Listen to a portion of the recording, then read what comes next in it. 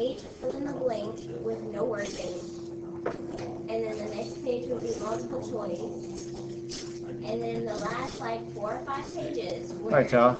Let's get started. I think I got everybody here, y'all. Just double check when you leave. So I'm gonna look at old exams and just sort of work through some practice problems. Is that okay? I thought we had looked more at the older stuff that we've been doing, unless y'all want to do particular things. Like the chapter 2 stuff that we were doing. Finding potential, potential energy. I like chapter 2. You like it now, right? Relating potential and an electric field. So this was the spring 19 exam. Right? And some of the exam ones are going to be on the exam come Monday. So make sure that you're looking at exam ones. And also some of this stuff about potential will probably be in the free response. So the potential at point A, these type of problems, which you'll have, I think that everybody's pretty good on these. Oh. The potential at point A, I think that everybody's pretty good on these, where I give you a figure with some charges and you have to figure out what is the potential. You just go through it quickly. So if I have a point right here and I want to know the potential, I have the potential due to that charge and the potential due to that charge. So potential is KQ over R. Remember, it's a scalar quantity, so whenever you're dealing with scalar quantities, you include the sign of the charge.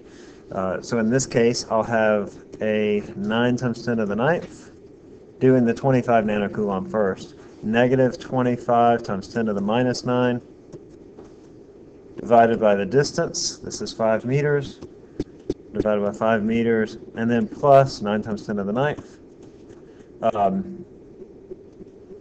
9 times 10 to the minus 9, divided by the distance, which was 3 meters, right here. And then I can do some cancellations here. That cancels, that goes away, that goes away, that goes away, and leaves 3 right there. This goes away and leaves 5 right there. So I'm left with minus 45 plus 27, which is minus 18 volts. So you'll have a problem like that, where I give you 2 or 3 charges, and I ask you what is the potential due to those charges. Okay? And then I'll also ask, let's see, well, let's look at some others. There's one number 4 there, but let's go look at some similar ones. Can I clear this, y'all? Okay. So let's go back a little bit later, say spring 18. So now looking at spring 18, I have to sort of go down a little bit. Past the electric fields. Okay, so let's look at number 22. Here, membrane walls of living cells are surprisingly large electric fields. And then I tell you the electric field strength, and I want to know what is the voltage across this cell membrane. So when you talk about cells, you can have voltages across the cell membrane. Gosh, what is that called? Like your action potential. You ever talk about this in your biology classes? I don't know if this is the same, but that's the little bit of biology that I know. I know action potential. So if I have an electric field strength, so my electric field strength here is 4 times 10 to the 6th. It's a very large electric field. I gave you the units here in volts per meter. That's not our normal units for electric field. Usually it's newtons per coulomb. But I gave it here just to clue you in on how you work this problem. Because if I want to know the voltage, you can just look at the units and say, well, if I multiply that electric field by a distance, then that'll give me a voltage. And in fact, that's true. If you look at your equation sheet, then the voltage is equal to EX delta X.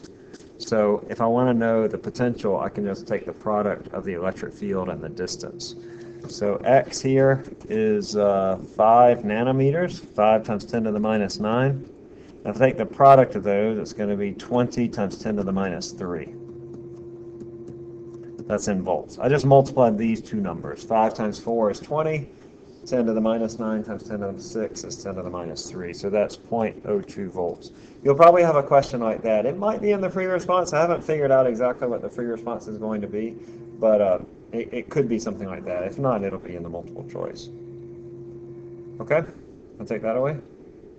The other type of problem that you'll see is the energy problems, where I give you a configuration of charges. Oh, it doesn't look like I gave you one here.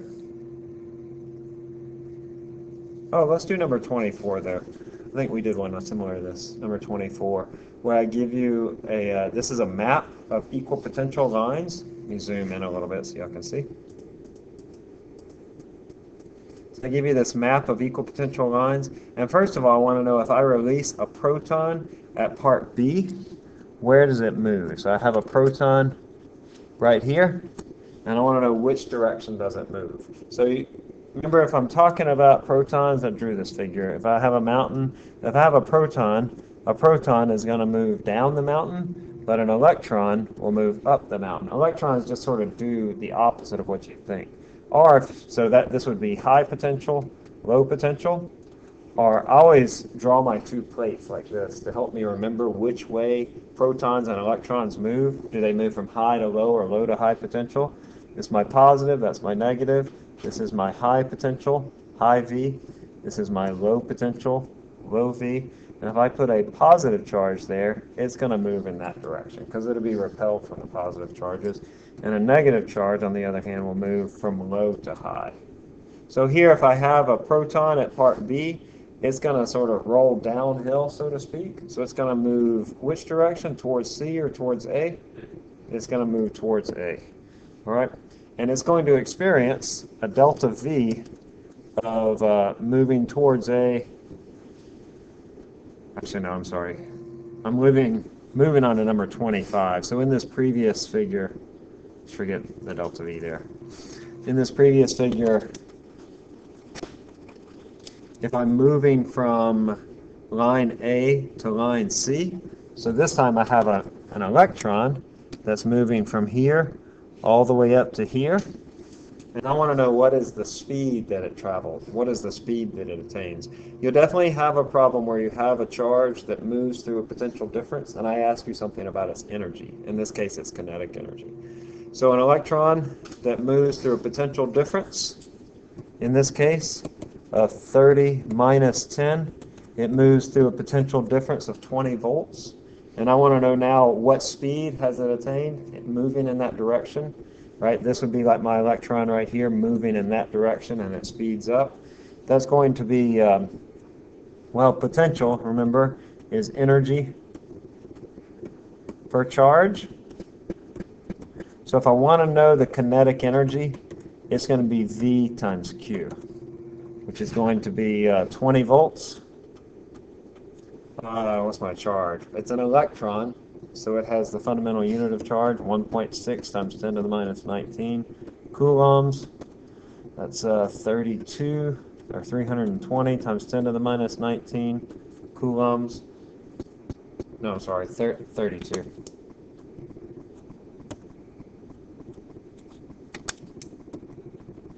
It's 32 times 10 to the minus 19. And then I can take that value, that's not coulombs, I'm sorry, that's in joules. I can take that value and figure out the velocity. So let's say 32 times 10 to the minus 19 joules is equal to 1/2 mv squared, and I would solve that for V. Now, because it's a proton or an electron, I know what the mass is. So anytime you're working a problem, look for those key words like proton or electron, and then that'll tell you both what the charge and the mass is. Often students miss problems just because they miss that information, that there's a lot in that word. And so the mass of an electron, it's on your equation sheet. It's at 9.11 times 10 to the minus 31 kilograms. So I can put in that mass and I can calculate whatever the velocity is.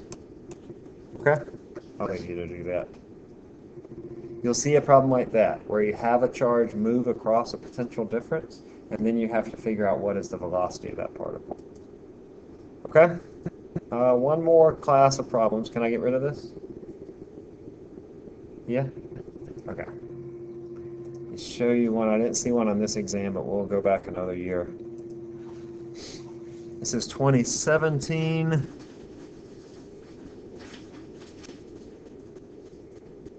Okay, this was a simpler problem, but here in number 22, this is 2017.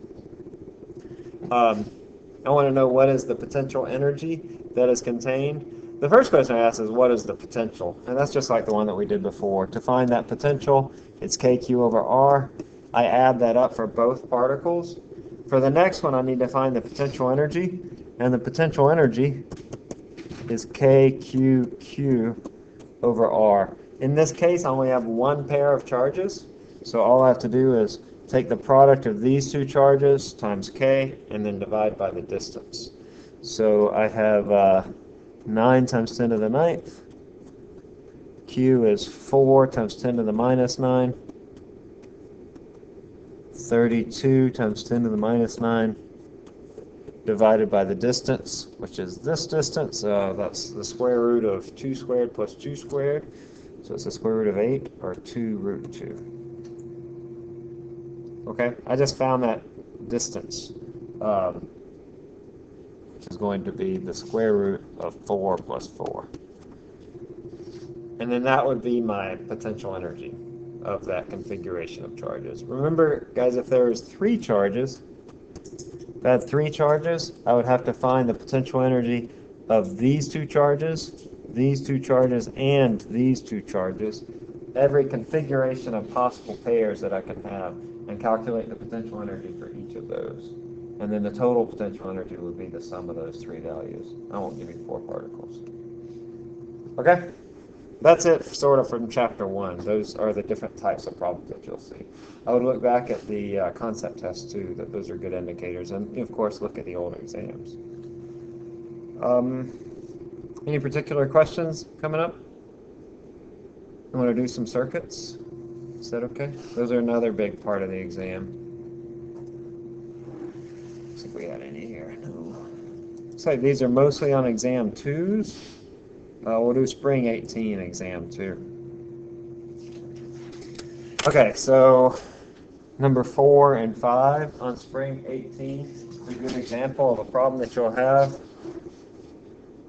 I'll tell you more later in the week about the free response, but this could be similar to one of those, or probably a little more complicated than this, kind of like the ones that we did in class on the free response. But I'll let you know more about that as we get closer. So first, I want to find the equivalent capacitance. You think you can do this sort of just looking at it? Without really writing anything down? Think about it for just a few seconds.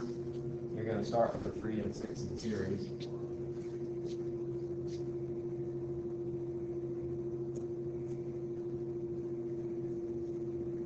Any thoughts?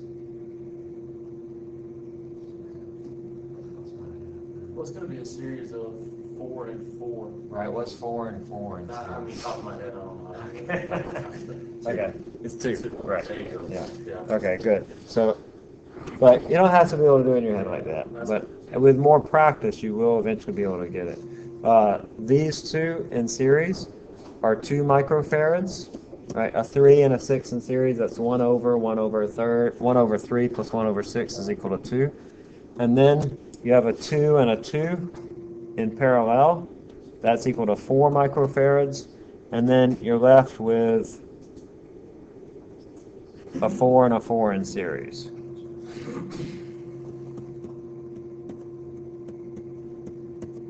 With 12 volts. And so a 4 and 4 in series is 1 over a quarter plus a quarter. That's 1 over a half. That's what you were thinking, right? Which is equal to 2. So that's our answer there. And then I want to know the voltage across the 2 microfarad capacitor. So I want to know the voltage across this capacitor right here. You can sort of step back. I know that these 2 have to have 6 volts and 6 volts. Remember, they're only identical because the capacitors are identical. And they split up the voltage here, the 12 volts, they split it up evenly. But only because these are identical capacitors. That's a scenario that you'll probably encounter in identical capacitors. You'll probably also encounter 2 dissimilar capacitors. And if you have 2 dissimilar capacitors, well, we'll come back to that in a second. So I have 6 volts and 6 volts. That means that I have 6 volts across this capacitor, and I have 6 volts across this whole thing right here, this big parallel branch. So can you tell me then what is the voltage across the 2 microfarad? It's going to be 6 volts. Very good. Parallel share. Right. That's going to be 6 volts because it's one of those parallel branches, and there are no other capacitors in this branch with a 2 microfarad capacitor that it splits up the voltage with. So It would be 4 on 3 microfarads, 2 on 6 microfarads. that's exactly right. Yeah. So I'd have 4 volts here and 2 volts here. Very good. Remember that small capacitors have big voltages. And because that capacitor is half the 6, then I know it's going to have twice the voltage as the 6 microfarad. If you don't understand where that's coming from, like I understand not everybody sees that, the way that you would do it, let's just look at this part right now. I have a 3 and a 6 microfarad. And I know that across the entire thing, I have 6 volts. I have 6 volts across it. It's as if it's hooked up to a 6-volt battery. And now I want to know how that's split up. So I say this 6-volt battery has 2 microfarads.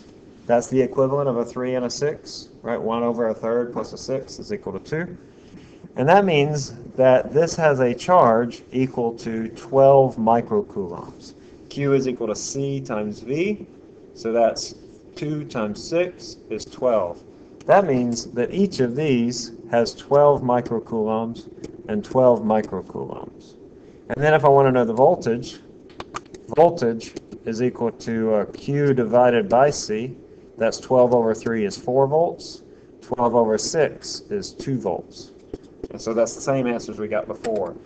Make sure that you can do this because sometimes you might get capacitors that aren't so evenly split up that it might not be obvious what the answer is, like when you have a 3 and a 6. And that might not be obvious to you anyway, but it's easier if you're able to do it that way. But I'm sorry, it's not easier, but it might be necessary for you to do it that way. Okay? All right. You're going to have some problems too about just capacitors. How much charge does a capacitor hold? Remember, this is mostly just plugging in the right equation, that the capacitance is equal to kappa epsilon naught. That permeativity of free space, that's epsilon naught, is on your equation sheet. Kappa would be provided, that's the dielectric constant, is kappa, times A over D, the area over the separation between the plates. In some older tests, I didn't give you the area and or the distance in meters or meter squared, but in the past few years I have been doing that. You know how to convert units, right? You know how to convert units? Yeah. You should know how to convert units. So I don't usually test for that at this point. So mostly that's just plugging in the right equations.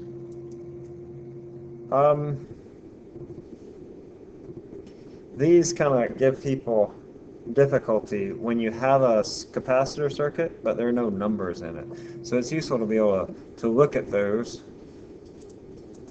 and figure out what is the voltage or how the voltages are distributed. In this case, I wanted to find the voltage across C1.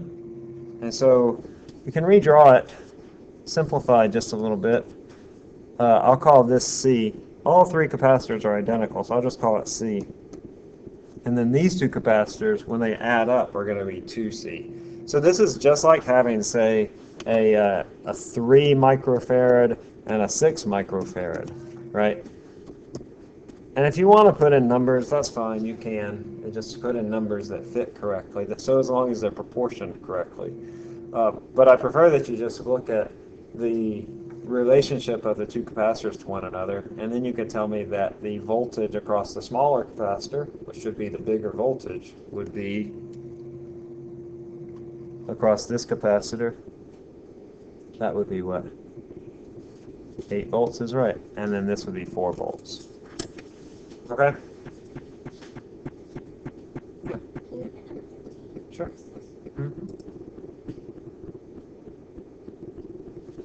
Okay, yeah, we did a problem similar to this today. This equation is on your equation sheet about terminal voltage, and it looks like this: delta V is equal to the EMF minus I times the internal resistance. But this is really just an application of the loop rule, that the sum of the potentials around a circuit have to equal to 0. But specifically for internal resistances here. So this is my EMF, 12. This is my current, 2. And then this is my terminal voltage, 10. So it's 10 is equal to 12 minus 2 times R. And so that's going to be 2 times 1 ohm. Solving that for R. R is equal to 1 ohm. You'll probably see a problem like that where you have to find the internal resistance or the current or the potential drop, something like that. But you'll have lots of other problems where you have to apply the loop rule. We'll look at some of those.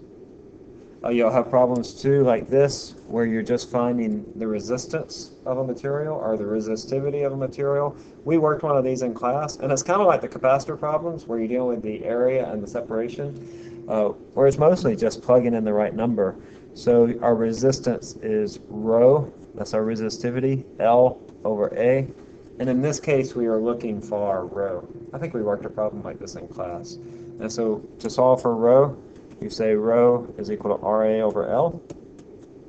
I don't have R, so I need to solve for R. R is equal to V over I from Ohm's law. That is 20 over 10.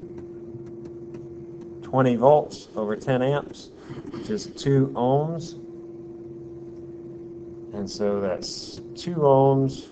A is 10. 10?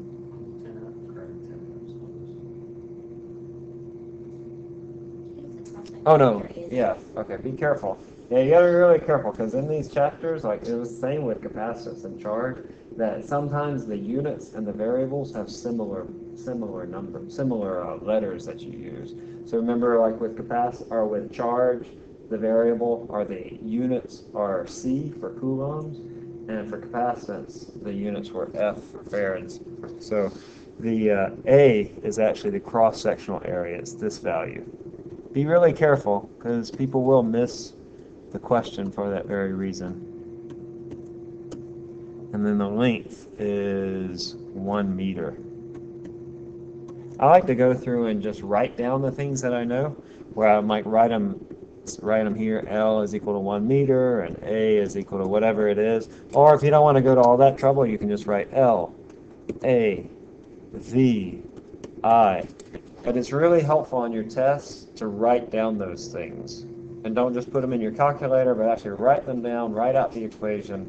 Because many of you will make mistakes just because, not that you didn't know how to do it, but just you didn't use the right number, or you got confused about the units, like you just did, right? I mean, you could have missed that on the test. And you know how to do it. It's not that you don't know how to do it, it's just you make a simple mistake.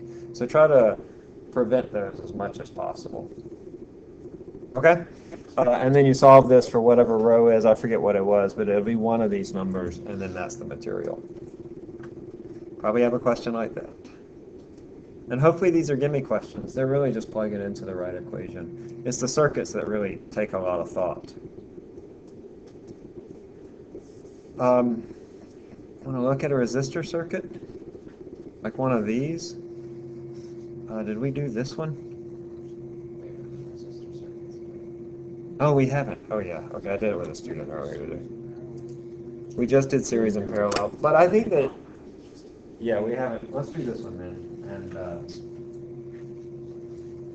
what is the equivalent for this circuit? And then you should be able to know what are the voltages or currents in every individual resistor. It's just like with capacitors. With capacitors, you start with the smallest portion that's either parallel or in series. That would be this, which is only in parallel, or this, which is only in series. So I'm going to redraw that.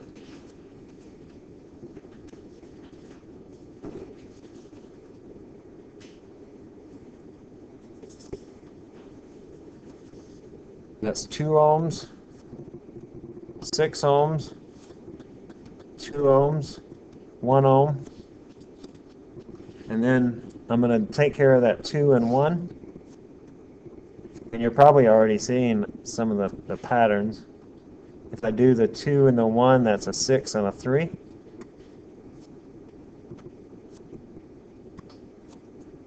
This is 2 ohms.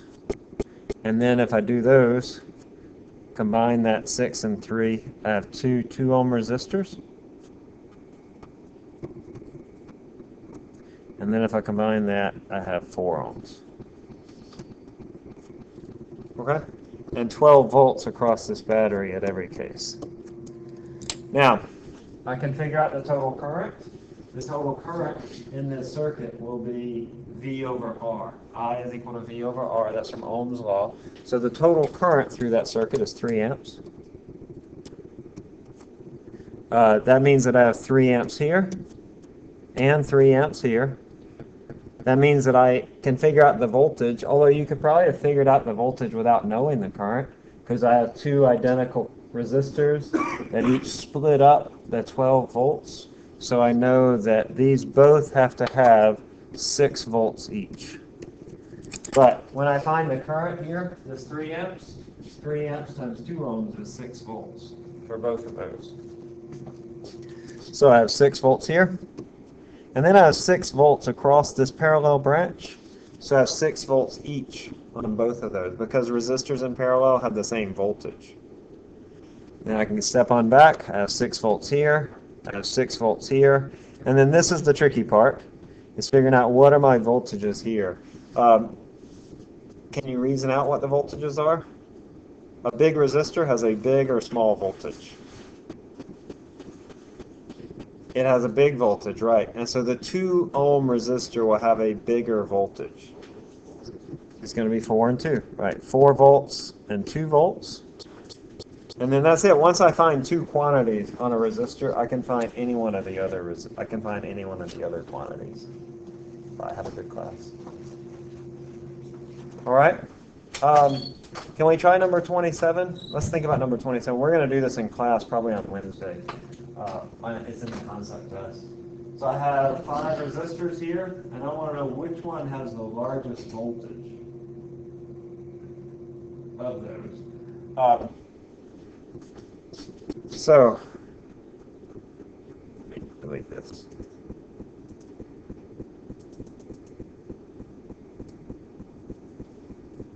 And I have 1, 3, 4, and 5, or 3 and 4.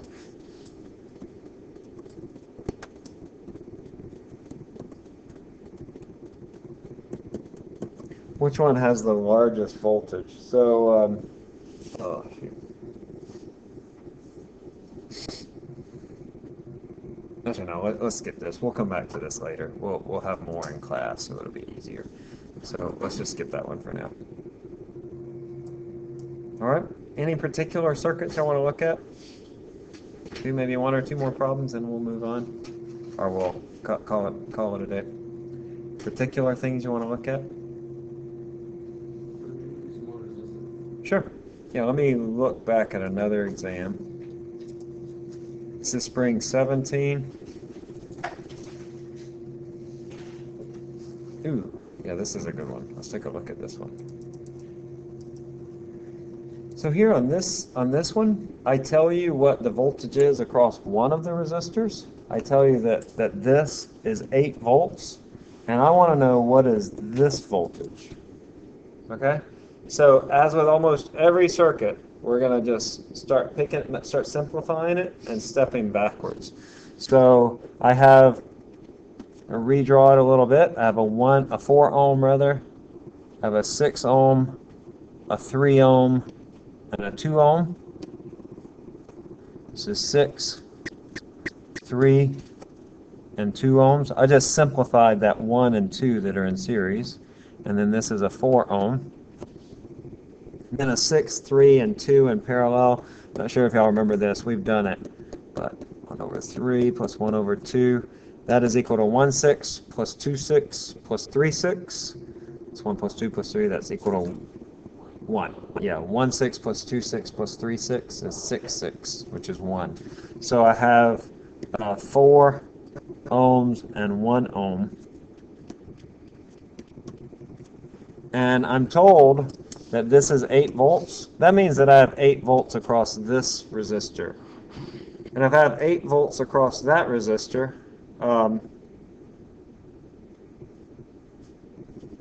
wasn't it R2?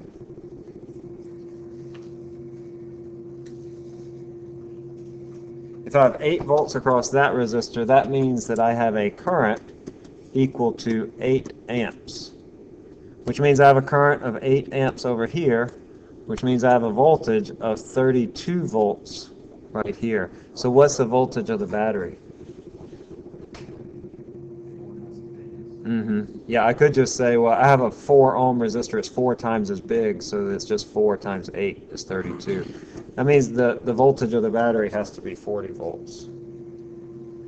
Okay, that one's a little bit different. We'll do some like that on Wednesday, but that's a little bit different than ones we've seen so far. Well, we haven't done any combination circuits, right? But we will on Wednesday and Friday, and then we'll have another help session too on Thursday. All right?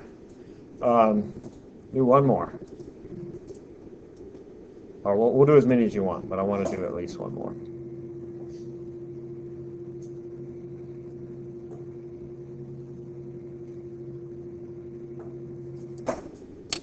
Oh, let's see, is this one similar? Oh yeah, this one's different. So here I want to know the equivalent resistance, and I want to know the voltage across R5 and the current through R1. So let's just try to figure out everything about this circuit. So let's just sort of talk about it for a second. I have a 3, a 3, and a 3 in parallel. That's 1 over a third plus a third plus a third. That's 1. So this whole parallel branch has an equivalent of 1. And then combined with the 3 ohm resistor, the equivalent resistance is going to be 4. So the answer to number 17 is 4.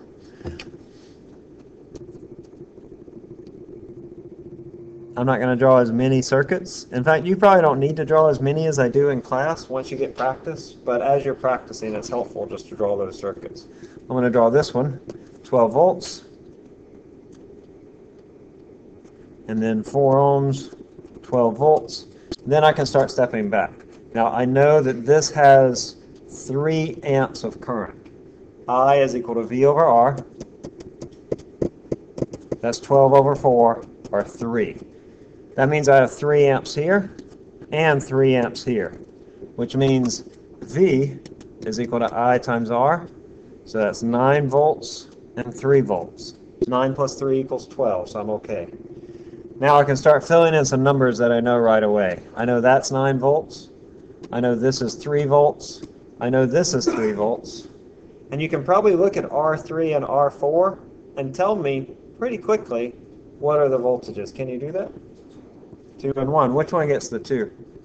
Right. So I have 2 volts here and 1 volt here. I know that because they have to add up to equal to 3, and R4 is twice that of 1, so it has a voltage twice that of 1. Now at this point I can tell you the current or the voltage of any resistor. Because if I want to know the current, I just say V over R. So I have 3 amps, 1 amp. Both of these have, well, let's see, this is 1 amp. And then I know this must also have 1 amp. Notice that I have 3 amps here, and I have 1, 1, and 1. So those add up to equal to 3. And then also that these 3 1 amp currents, that they all go through the same resistance. If I had a bigger resistance on any one of these branches, it would have a smaller current. But because these resistors are all the same, they all have the same current. Okay? I'm okay stopping there, but if y'all have more questions, I'm willing to look at them. Are we good to go? Okay, well, I'll stop. Make sure I got your name before you leave.